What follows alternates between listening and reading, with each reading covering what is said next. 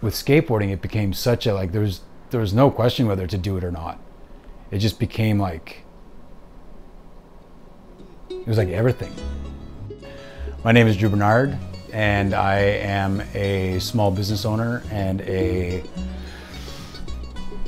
painter, figurative painter, and a sometimes now, maybe never skateboarder.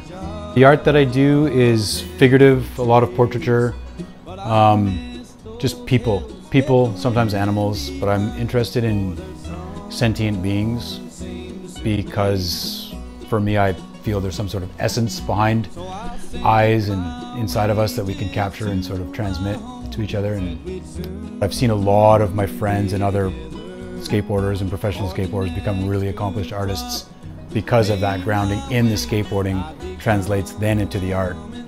What you can learn from skateboarding, what you can take away, and what you can apply to all sorts of things is just really helpful, I think, to be able to express yourself in dynamic ways and also to excel at things too.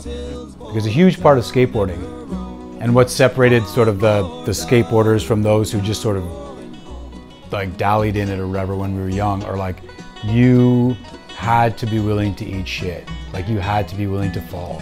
Because that was like 90% of it at first, is falling and getting up and going again. So that thing with art, it's like, and anything, is you can't be afraid to fail. In life in general, it's such a cliche, but it's so true. You have to really put yourself out there, and you cannot be afraid to make a fool of yourself, to fail, to do shitty work. So yeah, I definitely think they translate well to each other.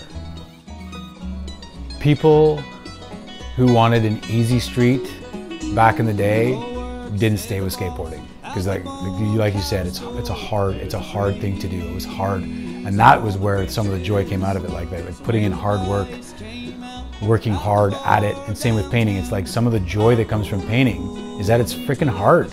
It's hard. Like people who stuck with skateboarding and got good at it, they enjoy the challenge. And any type of art, it's challenging because you want to evolve as an artist. So I think any artist worth their salt is trying to challenge themselves to get better. I just finished up my last art show, my most recent art show at Irene's, and it went really well. I got a lot of positive feedback. I sold a bunch of paintings. In particular, I sold the Joe Buffalo painting, which I'm really happy about. Joe Buffalo is a powerhouse that I met at Glebe High School. We both were skateboarders, and even years later when people ask me who's your favorite skater, I'd be like, Joe Buffalo. And Joe is doing a lot of great work with like youth these days in his community, and the money that went from that, that came from that painting is going to that. So it's like $3,000 that we're able to raise for that. So I'm really happy about that. That's what I'm most happy about with that show. Other than that, I'm really happy I was able to show some more recent work, which is great. And yeah, more shows to come. Can you spare me a coin or a Christian prayer?